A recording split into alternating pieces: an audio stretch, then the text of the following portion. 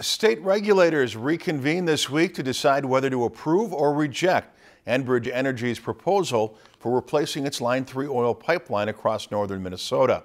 The Public Utilities Commission meets Tuesday so its members can resume questioning Enbridge officials as well as other supporters and opponents of the project.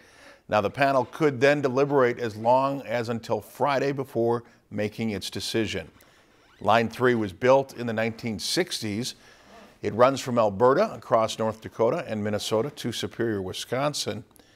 Enbridge says it needs replacing to ensure safety and restore capacity because the existing pipeline is increasingly subject to corrosion and cracking.